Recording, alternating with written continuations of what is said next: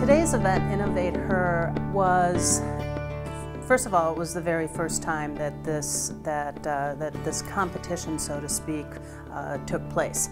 The SBA is rolling this out. It is a national initiative, but they're looking to each of the states to have their own sort of competition for women-owned businesses. Now, these could be existing businesses, these could be in the very, very early stage, startup, sort of product development.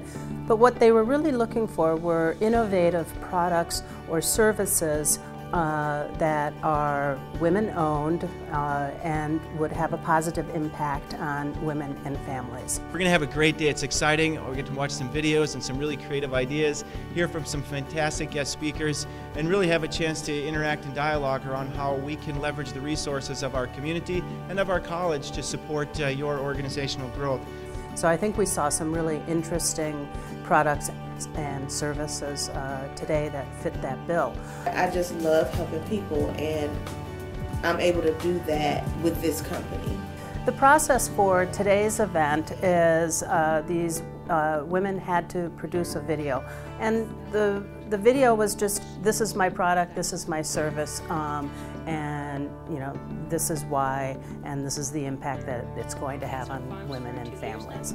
I think the best part about working with horses is the bonds that you can develop with these large animals, and I know. And the grand prize on the national level is going to be $30,000. So this is really a significant amount of money that especially a business that's in the early startup phase.